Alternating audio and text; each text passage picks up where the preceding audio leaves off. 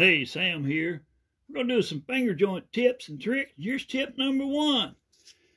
Whatever you do, you set up. Everybody makes a finger joint jig on YouTube, so we're not going to do that. But there's one thing you need to know about a finger joint jig.